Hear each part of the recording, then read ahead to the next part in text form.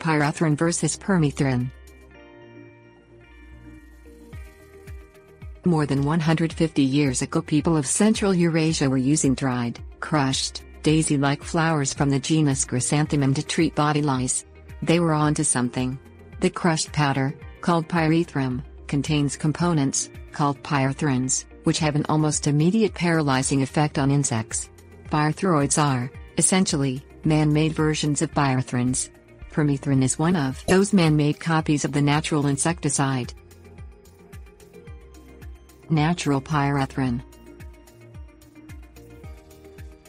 Two species of chrysanthemum flowers, C. cinerariae folium and C. cineum, provide the pyrethrins for the commercial production of insecticides. Used in indoor and outdoor bug foggers, head lice treatments and flea sprays, pyrethrins are one of the least toxic treatments for pest insects around the home and garden. They are, however, highly toxic to aquatic life and to beneficial insects, such as bees. Commercial use of pyrethrins is limited since they break down quickly when exposed to light or water. Researchers have developed synthetic pyrethroids to create longer-lasting pesticides. Synthetic permethrin.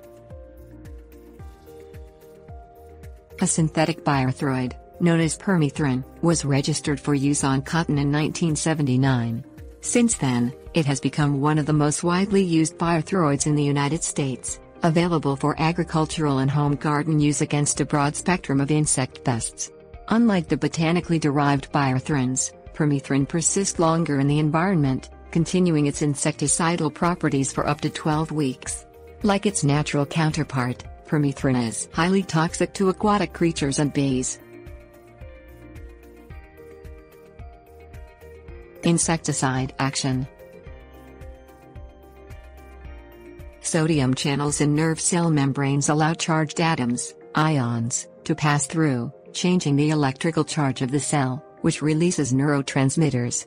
Neurotransmitters communicate, through electrical messages, with other nerve cells to produce an action, such as moving a leg or flying away. In insects, pyrethrin and permethrin interfere with that communication by allowing the ion channels to stay open longer, ultimately paralyzing the insect. Since it does not degrade as quickly as natural pyrethrin, permethrin also acts as a gut poison to insects that eat permethrin-treated plants. Toxic effects. Both the natural and synthetic versions of chrysanthemum-based insecticides threaten fish, mollusks, amphibians and non-target insects. Despite this risk, pyrethrins and permethrins are widely used because they break down quickly in the environment and have few toxic effects on mammals and birds. In 2013, the U.S. Environmental Protection Agency instituted labeling initiatives for manufacturers of pyrethrins and permethrin to ensure that professional and residential users apply the products in ways that minimize runoff and contamination to water bodies. Read and follow those instructions when applying and storing these insecticides.